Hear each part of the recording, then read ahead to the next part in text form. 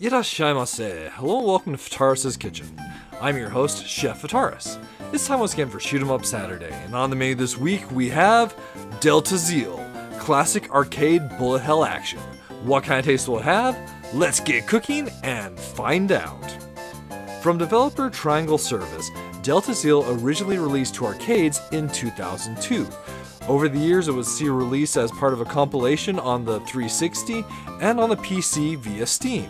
Now in 2023, it's available for the Nintendo Switch with some additional new extras. And those particular extras happen to be newly recorded developer commentary, which personally, that makes this release for me. As far as enjoyment, I've had a lot of fun playing through the game itself, but the commentary in particular are both insightful to shoot 'em ups and this game in particular, and have been quite a treat to sit and listen through. With that said, if you're a fan of Triangle Services games or just bullet hells in general, I do feel that this one is worth a look, especially for nothing else because of that commentary. So, here we find ourselves at the main menu for DeltaZeal, and this is one area where I do have a bit of a complaint. Initially, when you first start up the game, you have arcade mode and then the options all lined out to the right. But as you unlock score attacks, they show up kind of messily to the right of your arcade mode. It would have been nice, in my opinion, if they'd had their own container, and you would go in, like, you'd select score attack, and then you could select which stages you had available. Here's the particular extra that I find most interesting for this particular release, the commentary.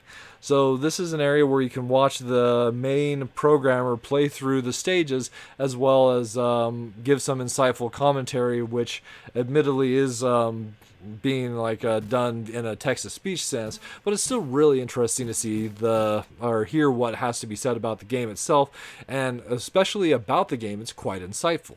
With all that said, we're going to go and show off the game in arcade mode today. Selecting arcade mode, we're taken to the initial start of the emulation. We have a nice info card on the right, as well as our controls on the info card on the left, controls on the right, and this game does support 2-player co-op, so that's how we'll be playing the game today. Starting the game, we have this neat little launch sequence. So player 1's on the left with the red fighter, and player 2's on the right with the blue fighter. I believe the names of these fighters are sirens. As far as the controls are concerned, DeltaZeal is relatively straightforward. We have our primary shot, which has two modes. You have your single fire or you have your rapid, and that does play an important part here that I'll kind of explain in just a moment. You can kind of see it on the bottom of that info card there. There's a special weapon guide there. In addition to that, we also have a bomb. So the stages themselves are kind of variable in length. It's one of the parts of this game that's actually really interesting. You have branching paths, you have variable lengths stages with secret sections. For as far as a unique game, I feel like this game can throw surprises at you quite regularly. But one of the things that I really love about this game is the power-up system. So as you can see, there's 3 different power-ups that you can ultimately get. The red for the wide, the green for the missiles, and the blue for the laser. The thing of it is you can actually have all 3 at one time, or you can focus on just a single particular power-up. And those can be combined together in any combination of 10 that you can see on the bottom of the screen for the right or the left player there. And the more you have of one particular shot type, the stronger that shot type gets, which is really awesome. Personally, I kind of like to build one that's like laser and missiles. The missiles to kind of handle spread, but the laser to deal heavy damage. First boss has 2 forms, but his goes down relatively easily, especially on some lower difficulties. But one of the things that you can do with that whole power-up system is if you fill that bar on the bottom with one of just a single color, then you get a powered-up version of that particular shot. And that particular goal is one of the really fun things about this game. I appreciate that they've got that kind of element to it. In addition to getting a stronger version of that shot, it also works really well to build score.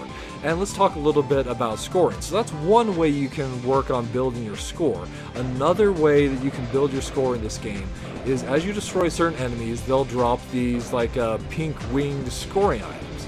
And if you collect these without letting them drop off of the stage, then they'll continue to grow in score, getting up to like 1,000, I believe 5,000 points, so you can gain a lot of points really quickly. Especially with the extra mode, or rather the extra attack that we haven't talked about.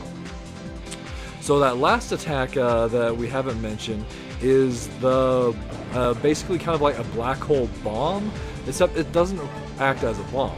So if you hold down your main fire button and not use the rapid fire, you'll charge up a black hole that you can release. That black hole powers up by destroying enemies, and what it does is if any enemy shots hit that black hole, they'll be converted into scoring items, thus allowing you to both build up a little bit of defense and also score really big points at crucial moments. So this is a bullet hell. You might have a situation where like a boss is filling the screen with bullets, and if you can convert like a ton of those bullets into points, it'll definitely help in a score attack attempt. So as I was mentioning in the first stage, there are branching paths and extra sections that you can encounter throughout the stages. That train section that we fought there is actually optional. So the 3 tanks that come before that, by the way, that's the way that the bomb looks in this particular game. So the 3 tanks that came before that, if you destroy them fast enough, then we'll get to the point where we unlock that tank or that train section. And from the developer commentary, I guess the idea was like it's making the game more accessible, like for players that might not be as skilled at shoot 'em ups to get through a stage quickly. Even if they don't destroy those enemies in a fast manner, they'll still get through the stage in a relatively quick manner. But for the more skilled players, it gives more basically like a chance to both like play through the game and score like higher points. Basically, it adds an additional challenge for somebody that's more skilled with the gameplay itself. In addition to that, like there are 2 points in the stage where or rather the game where like it branches after stage 2 and after stage 4. So you have 2 versions of stage 3 and 2 versions of stage 5. So one thing that's never stated in the game itself, but once again is mentioned in the commentary, the way that you ultimately determine your path is very Darius-like. So if you're on the left side of the stage, you'll go to the A stage. If you're on the right side of the stage, you go to the B stage. And it's super fascinating to learn this about the game itself.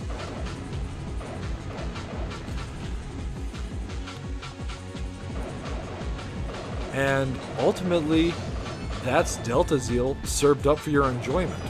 So as far as the minus flavors are concerned, there are a couple complaints that I have. There are a few points throughout the game, and there's even some in the first stage where the game is auto-scrolling the stage left and right, and depending, you might have issues where you'll be scrolled into enemy bullets from certain sections, and that in and of itself is something that can be a little on the frustrating side.